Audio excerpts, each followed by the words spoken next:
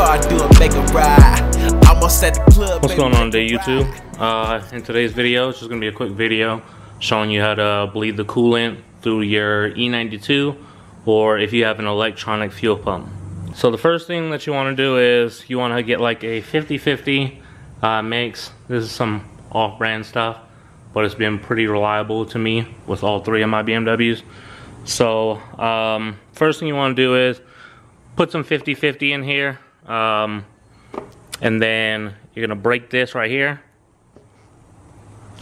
Take this one, I bet I'm not even showing it. You're gonna break this, open it up until all the air goes out and this comes up, but I need to put some more coolant in it. So I'm gonna put some more coolant in it, and then I'm gonna show you guys the rest of the bleeding process. Okay, so I filled it up. You see this is up here. Probably gonna need to change this soon. That looks brittle. But I'm gonna go ahead and tighten this back up. I put in enough coolant for the bleeding process. So I'm gonna go ahead, snug it down a little bit, wipe down my area, and now we're gonna go ahead and head inside the car. Before we do, make sure you have a good power source. I've got my jump box on here, so it's not killing the battery. But yeah, let's go ahead and jump into the car. Alright, we are inside the car now. So first thing you're gonna do is put your key in. Go ahead and turn it till the lights are all on. Now you're gonna go ahead with your heating. You're gonna turn this on. Make sure AC is off. Turn that down. Alright, so now that that's on, you can leave it on the first setting, but I'm not going to. I'm gonna turn it up a little bit. There we go. Then I'm gonna turn it heat all the way to heat. Not too sure about this one, but I'll make sure I put that on heat. Turn this one all the way to heat. I'm gonna go here and here.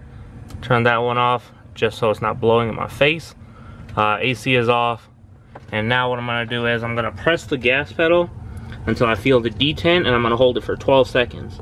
And after that, you should start hearing the pump go off. And we'll go out and look at that. So I'm gonna slide forward, pressing all the way down until I felt that detent. 6, 7, 8, 9, 10, 11, 12. I can literally hear it going on now, so let me hurry up and get out here. Oh, alright, well, we got now. There you go. It's still bubbling. Still bubbling. So now it's doing its bleeding process. You see it right there. Wish I had a light, but whatever. So now, with my work that I did, I'll probably do like 2 cycles. So you can still hear it doing this thing. You can see it squirting in there. Getting all the air out of the system. So I'm gonna let it finish this. If you want to do a second cycle, then you want to make sure you cycle the key so that it restarts it. Make sure you have a good power source, and yeah, that's how you bleed your coolant on your E92.